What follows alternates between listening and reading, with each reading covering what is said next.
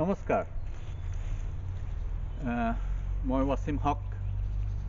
মোক তোমালোকে চিনি পোৱা মই ভিডিঅ'বোৰ কৰি থাকোঁ আজি ইংলেণ্ডত এয়া ব্ৰেকনেল নামৰ ঠাইটোৰ পৰা এখন ধুনীয়া হাবিৰ মাজত মই হাবি প্ৰকৃতি ভাল পাওঁ সেইকাৰণে হাবিৰ মাজত ইয়াত আছোঁ আৰু আজি বৰদিন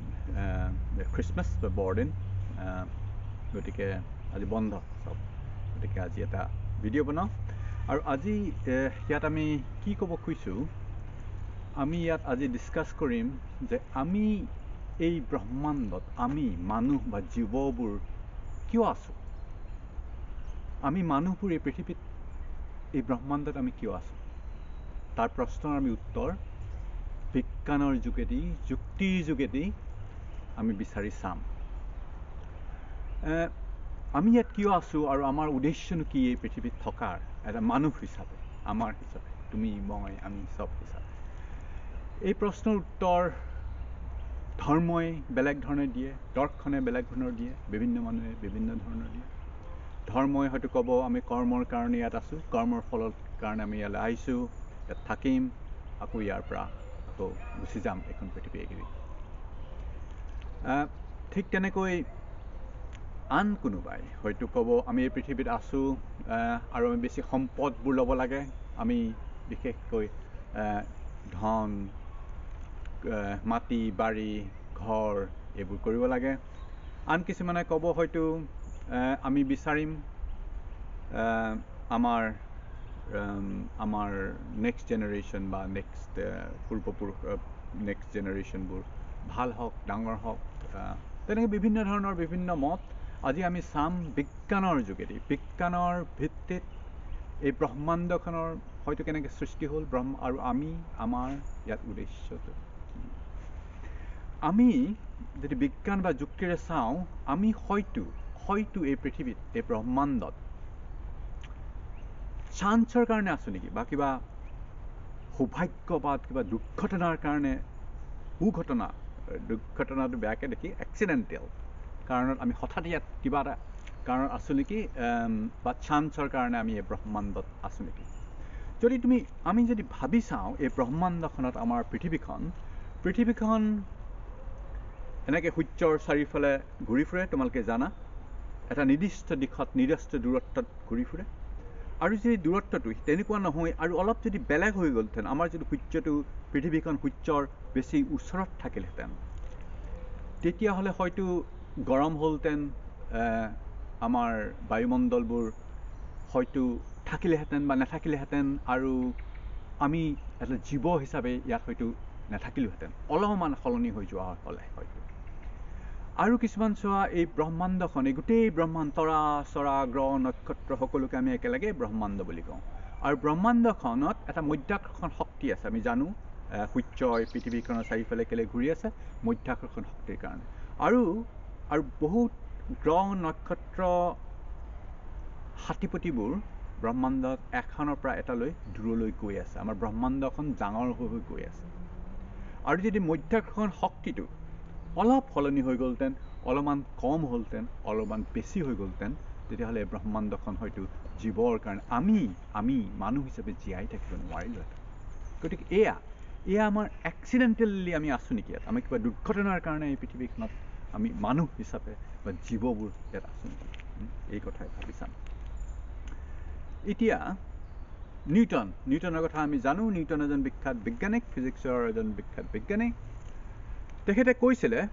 এই গোটেই প্ৰকৃতি আমি যিমান প্ৰকৃতি দেখিছোঁ এই প্ৰকৃতিৰ ভিতৰত এই প্ৰকৃতিবোৰৰ কিছুমান অংকৰ দ্বাৰা পৰিচালিত আমি গোটেই প্ৰকৃতিৰ কিছুমান নীতি আছে আৰু এই নীতিবোৰ আমি অংকৰেদি লিখি দিব পাৰোঁ তোমালোকে যোনে বিজ্ঞানত পঢ়িছা ফিজিক্সত পঢ়িছা আমি দেখোঁ যে নিউটনৰ নীতিবোৰ আমি সদায় অংকৰ যোগেদি আমি কৰি দিব পাৰোঁ দেখুৱাই দিব পাৰোঁ ফ'ৰ্চ ইকুৱেল টু আমি লিখোঁ নহয় মাছ এণ্ড এক্সেলাৰেশ্যনছ তেনেকৈ ফ'ৰ্চ গ্ৰেভিটিৰ কাৰণে F equal to G and m divided by r square তেনেকৈ আমি অংকৰ যোগেদি কিছুমান সমীকৰণৰ যোগেদি অংকৰ সমীকৰণৰ যোগেদি ইয়াৰ নীতিবোৰ আমি দেখুৱাই দিব পাৰোঁ আৰু মানুহৰ কৌতূহলী মনে সদায় ভাবে এই গোটেই পৃথিৱীখনৰ কিয় চলি আছে কিয় হৈছে কিয় সাধাৰণ কথা এটা আমি এতিয়া ধৰা বস্তু এটা ওপৰলৈ দলিয়াই দিলোঁ তললৈ পৰি আহিলে যি বস্তু ওপৰলৈ মাৰি দিওঁ তললৈ পৰি আহে গতিকে মই তুমি নহয় কিন্তু কিছুমান মানুহে সদায় কৌতূহলী মনৰ দ্বাৰা ভাবিলে কিয় এটা বস্তু ওপৰৰ পৰা তললৈ পৰি আহিলে নিউটনে ভাবিলে তেতিয়া নিউটনে ভাবি আৰু তেওঁ আগৰ যি সময়ত অংকৰ যিমানখিনি আছিলে গেলিলিওৱে যিবোৰ কাম আগৰ বিজ্ঞানী গেলিলিও কপাৰ্নিকাছ তেওঁলোকে যিবোৰ কাম কৰি গৈছিলে এই সভ্যতাৰ বিজ্ঞানৰ সেইবোৰ চব তেওঁলোকে চালে নিউটনে ভাবিলে ভাবি এটা নীতি বা নেচাৰেল ল এটা নীতি এটা গম পালে যে মধ্যাকৰ্ষণ শক্তিৰ দ্বাৰা কাৰণে বস্তুবোৰ তললৈ নামি আহিছে ঠিক তেনেকৰে গোটেই ব্ৰহ্মাণ্ডখনত কিছুমান নীতি বা নিয়ম আছে এতিয়া যদি চোৱা আমাৰ ধৰা কিছুমান বস্তুবোৰত আমি কিছুমান যদিও এই গোটেই ব্ৰহ্মাণ্ডখন আমি দেখোঁ সূৰ্য ওলাইছে গছ তৰা আছে গছৰ পাতবোৰ লৰিছে তথাপিও ইয়াৰ ওপৰত দেখোঁ আমি যথেষ্ট কঠিন পৃথিৱীখন যথেষ্ট কঠিন হিচাপে দেখোঁ সূৰ্য ওলাইছে সূৰ্যৰ পোহৰ আহিছে কিয় আহিছে নদীখন এনেকৈ গৈছে কিয় গৈছে কিন্তু সব বস্তুৰ তলত কিছুমান সৰল প্ৰাকৃতিক নিয়ম আছে এই গোটেই ব্ৰহ্মাণ্ডখনৰ আমি কিছুমান সৰল নিয়ম আমি দেখা পাওঁ এতিয়া চোৱা আমি দেখোঁ যে নদী এখন এনেকৈ অকাই পকাই গুচি গৈছে যেনেকৈ জাজি নদীখন অকাই পকাই গুচি গৈছে কিন্তু আমি যদি চাওঁ অকল আমি ভাবোঁ জাজি নদীখন ইমান অকাই পকাই কেলৈ গৈছে কিন্তু আমি যদি চাওঁ আমি দেখিম যে অকল জাজি নৈখনেই নহয় পৃথিৱীৰ সকলো নৈ আৰু অকল পৃথিৱীৰ নৈয়ে নহয় আমি যদি মংগল গ্ৰহটো চাওঁ মংগল গ্ৰহটোৰ আগতে কিছুমান মিথেইনৰ কিছুমান নদী আছিল সেইবোৰো চাওঁ সেইবোৰ তেনেকৈ অকাই পকাই এনেকৈ যায় আৰু সেই অকাই পকাই পাতবোৰ আমি অংকৰ যোগেদি চাওঁ এনেকৈ অকাই পকাই গৈছে আৰু নদীখন কিমান বহল কিমান দীঘলকৈ এনেকৈ ঘূৰণিটো খাইছে সেইটো আমি অংকৰ যোগেদি কিছুমান সমীকৰণৰ যোগেদি দেখাই দিব পাৰোঁ গতিকে নদীখনৰ গতিটোও আমি অংকৰ যোগেদি সমীকৰণৰ যোগেদি দেখাই দিব পাৰোঁ ঠিক তেনেকৈ চোৱা নাহৰ ফুটুকী বাঘ যদি হালধীয়া হৈ গ'লহেঁতেন তেতিয়াহ'লে জীৱ জন্তুবোৰ ধৰিব নোৱাৰিলেহেঁতেন হৰিণাটোৱে দূৰৰ পৰাই দেখিব এইটো হালধীয়া কিবা এটা আহিছে সি পলাই যাব কিন্তু নাহৰ ফুটুকী গাৰ কিছুমান ফুট আছে হয় নাই এই ফুটবোৰো কিছুমান নিৰ্দিষ্ট ধৰণৰ সমীকৰণত আছে নিৰ্দিষ্ট ধৰণৰ কিছুমান পেটাৰ্ণত আছে সেইটো কিছুমান কেমিকেল ৰাসায়নিক প্ৰক্ৰিয়াৰ যোগেদি সেইবোৰো আমি কিছুমান সৰল নিয়মৰ যোগেদি আমি গম পাওঁ সেই ফুট কি হৈছে এই দুটা উদাহৰণ দিছোঁ তেনেকৈ আমাৰ আঙুলিৰ চোৱাই ফিংগাৰপ্ৰিণ্ট আঙুলিৰ চাপবোৰত যে এনেকৈ থাকে সেইটোকো আমি সৰলভাৱে কিছুমান নীতিৰ দ্বাৰা আমি হয়তো এইটো গম পাই যাওঁ গতিকে পৃথিৱীত যিমান আছে ব্ৰহ্মাণ্ডত অকল পৃথিৱীতে নহয় চন্দ্ৰ সূৰ্য গ্ৰহ নক্ষত্ৰ আৰু তৰা গোটেই হাতীপতি সকলোবোৰ এটা ভিতৰত এটা নিয়ম আছে প্ৰাকৃতিক নিয়ম বেলেগ নিয়ম আছে কিন্তু প্ৰাকৃতিক নিয়ম এতিয়া এটা কথা হ'ল আমি জানো তাত প্ৰাকৃতিক কিছুমান নিয়ম আছে পৃথিৱীৰ সকলো বস্তুৰ মাজত কিছুমান প্ৰাকৃতিক নিয়ম আছে সেইবোৰ বিজ্ঞানীসকলে জানে বা তোমালোকে যেতিয়া ডাঙৰ হৈ বিজ্ঞানী হ'বা এই প্ৰকৃতিৰ নিয়মবোৰ তোমালোকে গম পাবা বা পঢ়িবা এতিয়াও তোমালোকে 9-10ত পঢ়িছা ফিজিক্সৰ 11-12ৰ ফিজিক্স পঢ়িছা কেমিকেল ৰিয়েকশ্যন পঢ়িছা ফিজিক্সৰ বেলেগ নিয়ম পঢ়িছা গতিকে প্ৰকৃতিৰ নিয়মবোৰ আমি জানো কিন্তু এতিয়া কথা হ'ল আমি জানো ইয়াত প্ৰকৃতিৰ নিয়ম আছে কিন্তু প্ৰকৃতিৰ নিয়মবোৰ জানিলেও একজেক্টলি বস্তুটো এইটোৱেই যে হ'ব সেইটোৰ ভৱিষ্যৎবাণী আমি বহু ক্ষেত্ৰত কৰিব পাৰোঁ কিছুমান বস্তু আমি পৰীক্ষাৰ প্ৰকৃতিৰ নিয়মবোৰ আছে আমি জানো সেইটোৰ আমি নিউটনৰ নিয়মবোৰ ধৰা নিউটনৰ নীতিবোৰেদি আমি ৰকেট চলাব পাৰোঁ সব বস্তুৱে গাড়ী মটৰ যেতিয়া মোশ্যনত থাকে সেইবোৰ আমি সব গম পাওঁ নিউটনৰ নিয়মবোৰ কিন্তু একজেক্টলি বস্তুটোৰ ভৱিষ্যৎবাণী কৰিবলৈ দিগদাৰী সেইটো কেনেকৈ ধৰণৰ কথা ফুটবলৰ এখনৰ ধৰণে কথা ফুটবলত আমি জানো কিছুমান নিয়মৰ যোগেদি আমি ফুটবলখন খেলিব পাৰোঁ এটা পক্ষত 11টা থাকিব লাগিব এইটো পক্ষত আন 11টা থাকিব লাগিব কিছুমান নিয়ম আছে নীতি কিছুমান নিয়ম আমাক বান্ধি দিছে সেই নিয়মৰ মাজতে আমি ফুটবলখন খেলিব পাৰোঁ কিন্তু আমি ফুটবলখনক আমি একজেক্টলি ক'ব পাৰোঁ যে এইটো পক্ষই জিকিব আৰু এইটো পক্ষই হাৰিব নোৱাৰোঁ কাৰণ তাত বহুত কথা থাকে সেইদিনাখন বৰষুণ দিছিলে নে সেইদিনাখন ৰ'দ দিছিলে বলটোত কিমান টাইট হৈ আছিলে পাম্প দিবলৈ বলটো বৰষুণ দি আছিলে নেকি বা মানুহজনে খেলুৱৈজনৰ মনত কি আছিলে খঙত আছিলে নেকি বা বেজাৰত আছিলে নেকি বা ভৰিখনত দুখ পাই আছিলে নেকি হাজাৰ হাজাৰ কথা আছে চোৱা নিয়ম আছে কিন্তু একজেক্টলি কি হ'ব সেইটো ক'বলৈ দিগদাৰ ঠিক তেনেকৈ ফুটবলৰ নিয়মৰ নিচিনাকৈ এই ব্ৰহ্মাণ্ডখনত গোটেইখনিত কিছুমান নিয়ম আছে কিন্তু একজেক্টলি কি হ'ব সেইটো ক'বলৈ দিগদাৰ এতিয়া ভাবি চোৱা আজিৰ পৰা প্ৰায় 6 কোটি বছৰৰ আগতে এই পৃথিৱীখনত মানুহ নাছিল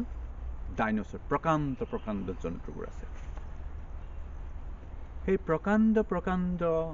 জন্তুবোৰ 6 কোটি বছৰ আগতে এটা ভয়ংকৰ ধৰণৰ আমি যিমান দূৰ জানো এটা পপীয়া তৰাই পৃথিৱীখনত খুন্দা মাৰি দিলে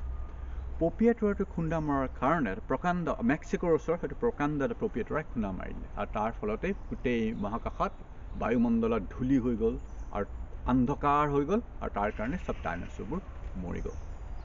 এতিয়া ভাবি চোৱা সেই পপীয়া তৰাটো মহাজগতৰ কোনোবা এটা দিশৰ পৰা আহি আছিল কোটি কোটি কিলোমিটাৰ দূৰৰ পৰা আহি হাজাৰ বছৰ আহি সেই পৃথিৱীখন পালে পৃথিৱীখনক খুন্দা মাৰি দিলে কিন্তু সেই পপীয়া তৰাটো আহি থাকোঁতে যদি এটা ৰাস্তাতে এটা সৰু শিলগুটিয়ে একদম সৰু এটা অকণমানি ধৰা শিলগুটি এটাই অকণমানি এটা পাত হয় শিলগুটিৰ ওচৰত পোৱা নাই শিলগুটি এটাই যদি খুন্দা মাৰি দিলেহেঁতেন সৰু অকণমানি এটা শিলগুটি এটাই কি হ'লহেঁতেন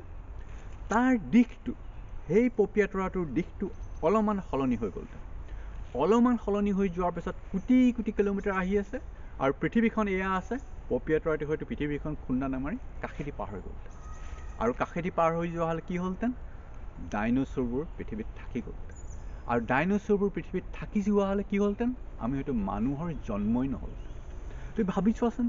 ইমান সৰু কথা এটা ইমান সৰু চান্স গতিকে নিয়মবোৰ আছে প্ৰকৃতিৰ নিয়মবোৰ আছে কিন্তু প্ৰকৃতিত নিয়মবোৰৰ লগতো বহুত চান্সৰ কাৰণে আমি হয়তো এই পৃথিৱীত আছোঁ অলপমান কিবা এটা অলপমান সলনি হৈ গ'লে পৃথিৱীখনত এনেকুৱা পৃথিৱী আমি মানুহৰ পৃথিৱীখন মানুহৰ ব্ৰহ্মাণ্ডখন হয়তো নহ'ল এতিয়া আমি বিজ্ঞানৰ যোগেদি আমি জানিলোঁ যে নীতি নিয়মবোৰ আছে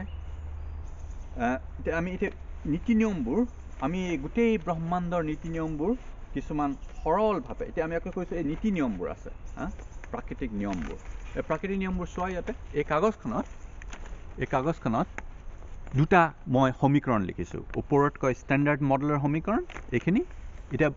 বুজিবলৈ নালাগে টান আৰু ইয়াৰ তলত হ'ল আইনষ্টাইনৰ জেনেৰেল থিয়ৰী অফ ৰিলেটিভিটিৰ সমীকৰণ এই দুটাই সমীকৰণেই গোটেই ব্ৰহ্মাণ্ডখন ব্যাখ্যা কৰি দিব পাৰে কেনেকৈ আছে কি হ'ল আৰু এইটো ওপৰটোৱে কি কৰে ওপৰৰ ষ্টেণ্ডাৰ্ড মডেলৰ সমীকৰণটোৱে কৰে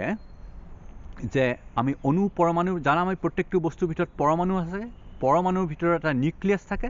নিউক্লিয়াছটোৰ ভিতৰত সৰু প্ৰ'টন আৰু নিউট্ৰন থাকে সেই প্ৰ'টন আৰু নিউট্ৰনবোৰ কোৱাৰ্ক থাকে তেনেকৈ কিছুমান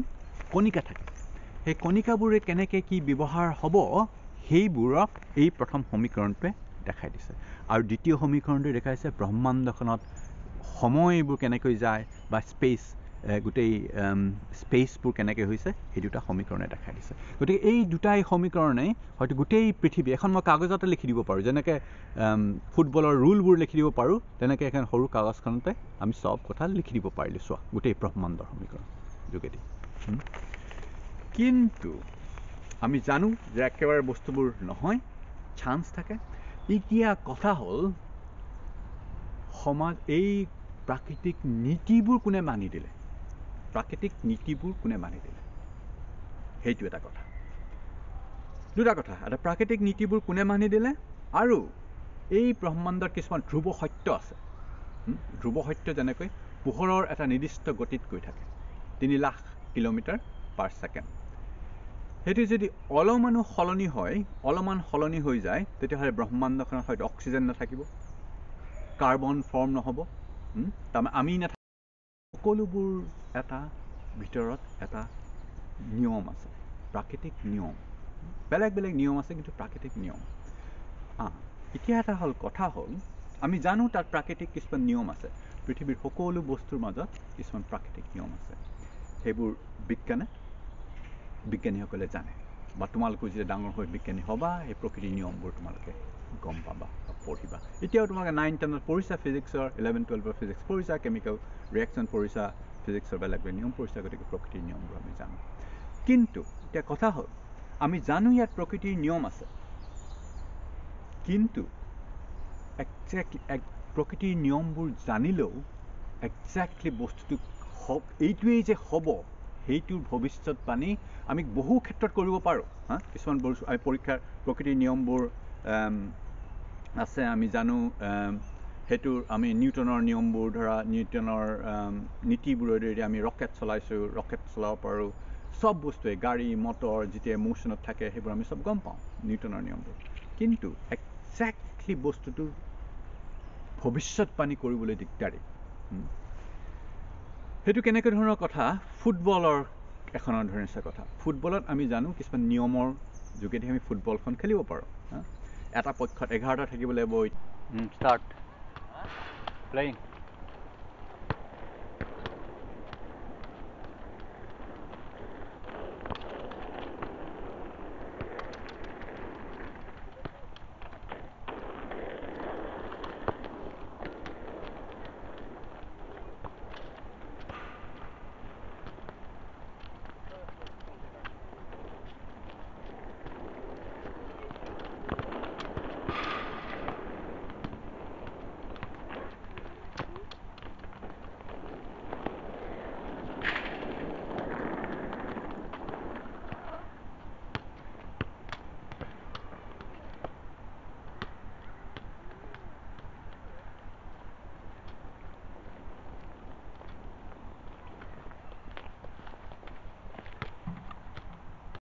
পক্ষত আন 11টা থাকিব লাগিব। কিছুমান নিয়ম আছে, নীতি, কিছুমান নিয়ম আমাক বান্ধি দিছে। সেই নিয়মৰ মাজতে আমি ফুটবলখন খেলিব পাৰোঁ। কিন্তু আমি ফুটবলখনক আমি একজেক্টলি ক'ব পাৰোঁ যে এইটো পক্ষই জিকিব আৰু এইটো পক্ষই হাৰিব, নোৱাৰোঁ। কাৰণ তাত বহুত কথা থাকে। সেইদিনাখন বৰষুণ দিছিলে নে সেইদিনাখন ৰ'দ দিছিলে, বলটোত কিমান টাইট হৈ আছিলে পাম্প দিবলৈ, বলটো বৰষুণ দি আছিলে নেকি, বা মানুহজনে খেলুৱৈজনৰ মনত কি আছিলে, খঙত আছিলে নেকি, বা বেজাৰত আছিলে নেকি, বা ভৰিখনত দুখ পাই আছিলে নেকি, হাজাৰ হাজাৰ কথা আছে। চোৱা, নিয়ম আছে, কিন্তু একজেক্টলি কি হ'ব সেইটো ক'বলৈ দিগদাৰী। ঠিক তেনেকৈ ফুটবলৰ নিয়মৰ নিচিনাকৈ এই ব্ৰহ্মাণ্ডখনত গোটেইখনত কিছুমান নিয়ম আছে, কিন্তু একজেক্টলি কি হ'ব সেইটো ক'বলৈ দিগদাৰী। এতিয়া ভাবি চোৱা, আজিৰ পৰা প্ৰায় 6 কোটি বছৰৰ আগতে এই পৃথিৱীখনত মানুহ নাছিল, ডাইনছৰ প্ৰকাণ্ড জন্তুবোৰ আছিল। সেই প্ৰকাণ্ড জন্তুবোৰ 6 কোটি বছৰৰ আগতে এটা ভয়ংকৰ ধৰণৰ, আমি যিমান দূৰ জানো, এটা পপীয়া তৰাই পৃথিৱীখনত খুন্দা মাৰি দিলে। পপীয়া তৰাটো খুন্দা মৰাৰ কাৰণে মেক্সিকোৰ ওচৰত সেইটো প্ৰকাণ্ড এটা পপীয়া তৰাই খুন্দা মাৰি দিলে, আৰু তাৰ ফলতে গোটেই মহাকাশত বায়ুমণ্ডলত ধূলি হৈ গ'ল আৰু অন্ধকাৰ হৈ গ'ল, আৰু তাৰ কাৰণে চব ডাইনছৰবোৰ মৰি গ'ল। এতিয়া ভাবি চোৱা, সেই পপীয়া তৰাটো মহাজগতৰ কোনোবা এটা দিশৰ পৰা আহি আছিল, কোটি কোটি কিলোমিটাৰ দূৰৰ পৰা আহি হাজাৰ হাজাৰ বছৰ আহি পৃথিৱীখন পালে, পৃথিৱীখনক খুন্দা মাৰি দিলে। কিন্তু সেই পপীয়া তৰাটো আহি থাকোঁতে যদি এটা ৰাস্তাতে এটা সৰু শিলগুটিয়ে, একদম সৰু এটা অকণমানি ধৰা শিলগুটি এটাই, অকণমানি এটা পাত হয়, শিলগুটিৰ ওচৰ পোৱা নাই, শিলগুটি এটাই যদি খুন্দা মাৰি দিলেহেঁতেন, সৰু অকণমানি এটা শিলগুটি এটাই, কি হ'লহেঁতেন,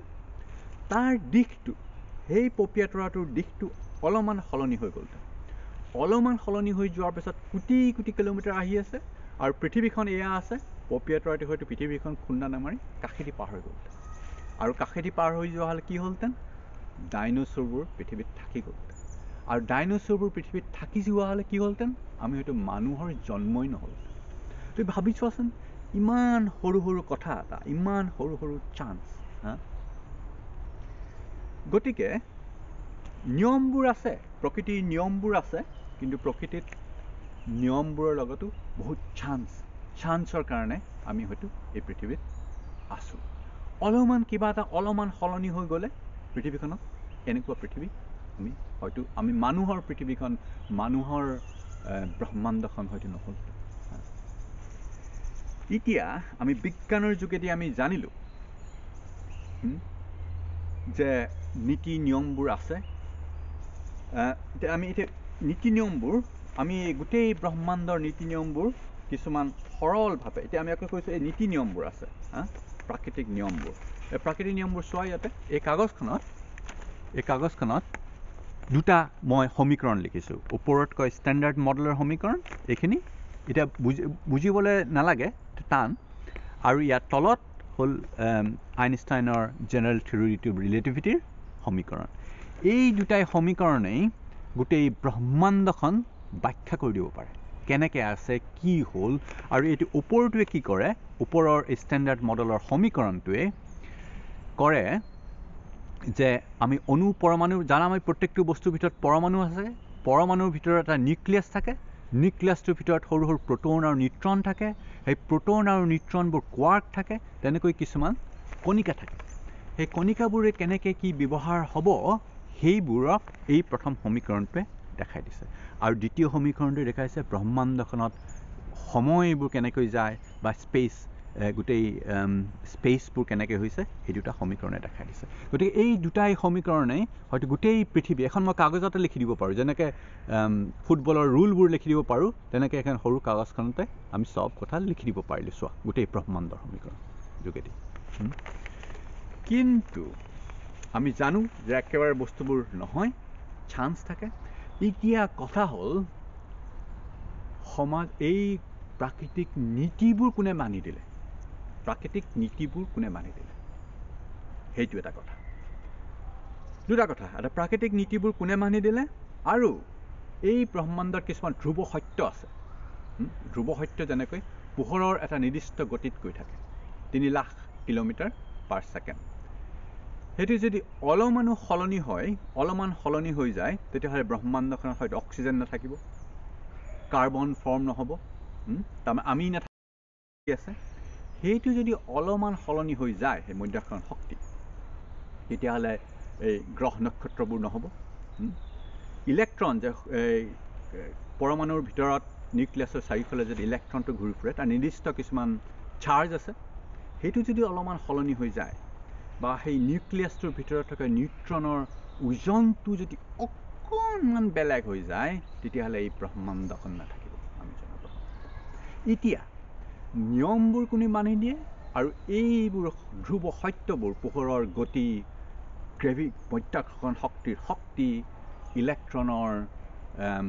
ঘূৰি থকা চাৰ্জটো প্ৰ'টনৰ ভৰ সেইবোৰ কোনে নিৰ্ভৰ কৰি দিয়ে কোনোবা এজন দেৱ বা দেৱতা আছে নেকি গোটেই মহাকাশখন চাবলৈ এনেকৈ খুব ধুনীয়াকৈ টিউন কৰি দিছে আগতে দিছে নাই ঘড়ী চৰিবোৰ এনেকৈ ঠিক কৰি যে চাবি দি ঘড়ীটো সময়টো মিলাই দিয়ে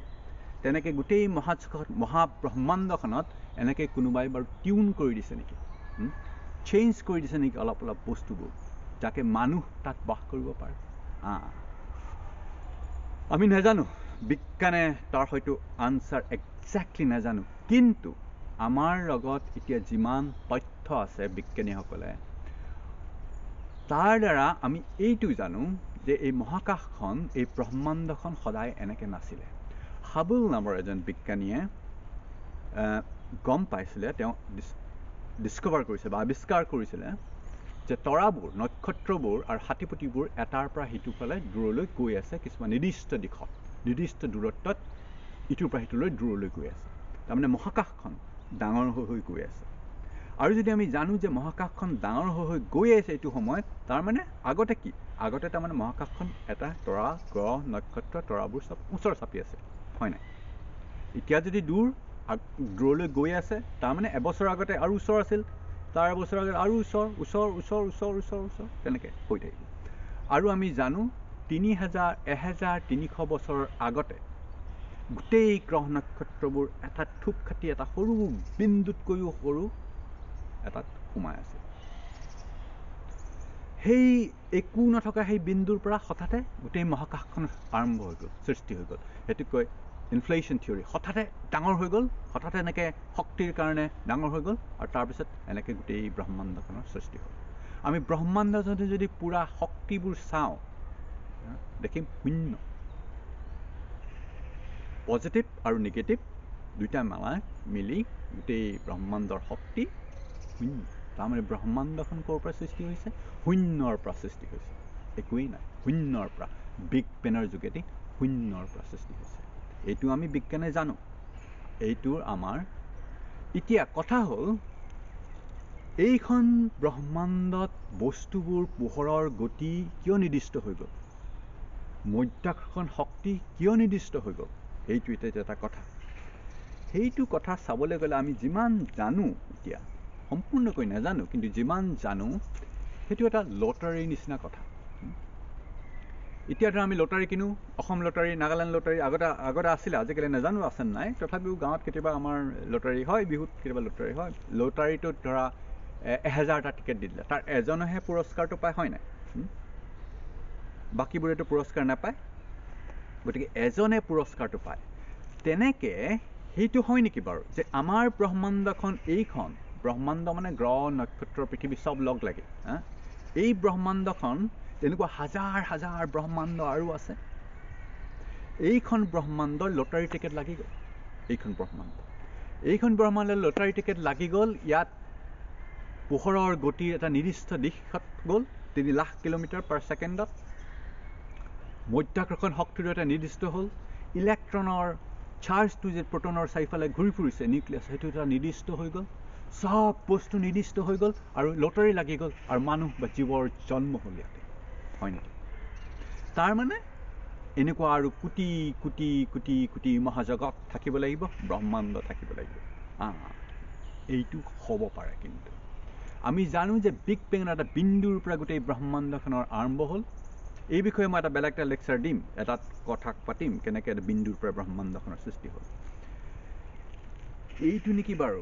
তাৰমানে এতিয়া কথা হ'ল, প্ৰশ্ন সুধিবা তোমালোকে, সেই ব্ৰহ্মাণ্ড হয়, বিন্দুৰ আগতে কি আছে? বিন্দুৰ আগতে একো নাছিল, একোৱেই নাই। কিন্তু কোৱাণ্টাম থিয়ৰী বুলি এটা থিয়ৰী আছে, যিটো থ্ৰুৱেদি, যিটো আমি বহুত ক্ষেত্ৰত লগাওঁ, কোৱাণ্টাম থিয়ৰী। শূন্যতা, একেবাৰে শূন্যতা বুলি একো নাই, বা ভেকুৱাম যাক কয়, এটা কমপ্লিট ভেকুৱাম, সম্পূৰ্ণ শূন্য বুলি একো নাই। শূন্যত যদি আমি এটা সৰু অংশ এটা চাওঁ, সেইটো প্লাংক কনষ্টেণ্ট বুলি কয়, একেবাৰে সৰু, 10⁻⁻39 চাগে কিবা এটা হয়, মই একজেক্ট, একেবাৰে সৰু, অণু পৰমাণুতকৈ ভিতৰৰ একেবাৰে সৰু। সেই সৰু অকণমানি ঠাইখনত এনেকৈ জোৱাৰৰ নিচিনা ঢৌ আহি থাকে। ওখ ঢৌ মানে বহুত শক্তি, তলত মানে শক্তিবোৰ অলপ নিগেটিভ শক্তি। আৰু তেতিয়া কেতিয়াবা কি হয়, এনেকৈ তললৈ আহোঁতে সেই জোৱাৰৰ এটা সৰু বিন্দু হৈ ঢৌৰ পৰা আঁতৰি বিগ বেং হৈ যায়, এখন মহাজগত আৰম্ভ হৈ যায়। তাৰমানে এই মহাকাশখন এনেকুৱা মহাকাশ, প্ৰতিটো মুহূৰ্তত এনেকুৱা এখন ব্ৰহ্মাণ্ডৰ সৃষ্টি হৈ আছে। ইনফাইনাইট, হাজাৰ হাজাৰ কোটি কোটি, এনেকুৱা কোনো সীমা নাই, পৰিসীমা নাই যাৰ, তেনেকুৱা ব্ৰহ্মাণ্ডবোৰ সৃষ্টি হৈয়ে আছে। ইনফ্লেশ্যন থিয়ৰীত সেইটো আমি জানো, একজেক্টলি নাজানো,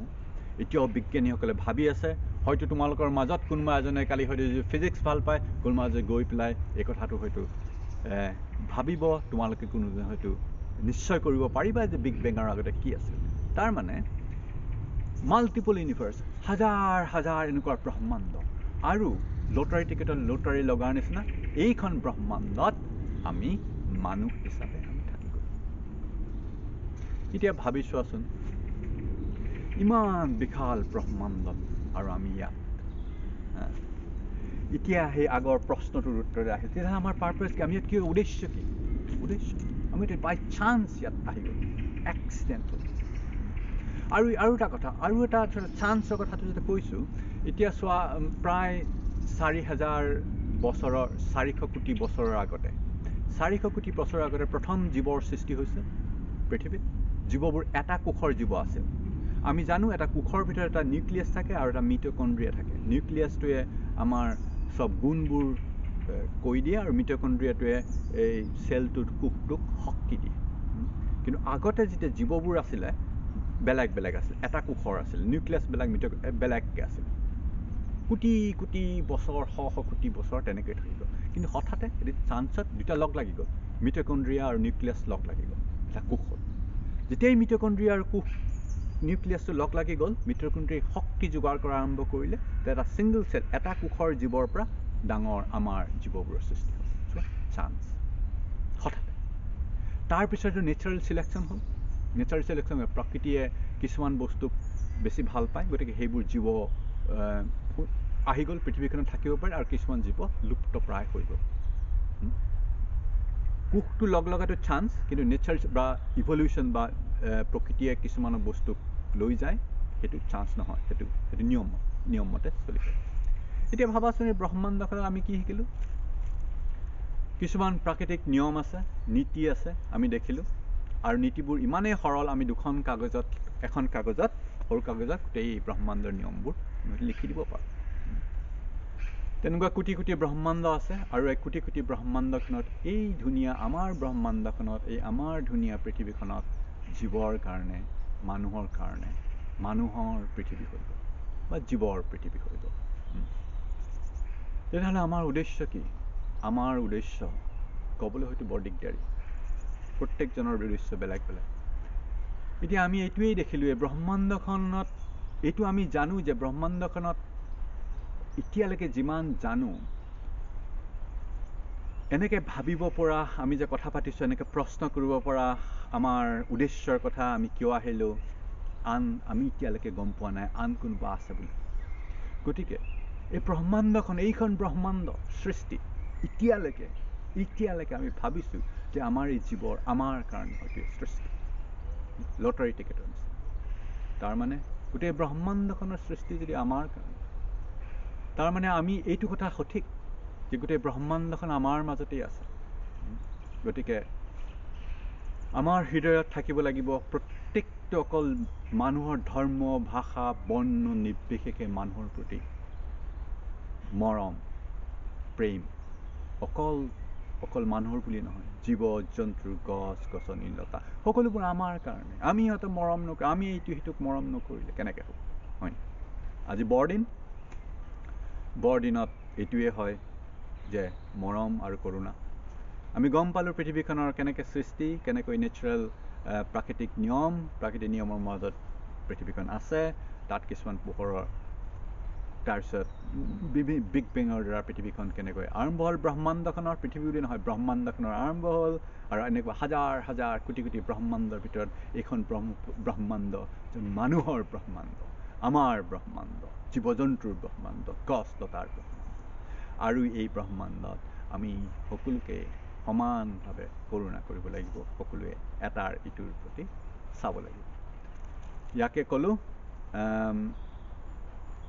তাৰপিছত এনেকুৱা ইয়াত কিছুমান কথা কৈ গ'লোঁ, সেইবোৰৰ বিষয়ে আকৌ পিছত তেনেকৈ এটা ভিডিঅ' বনাই দিম। সেয়াই ক'লোঁ। ধন্যবাদ।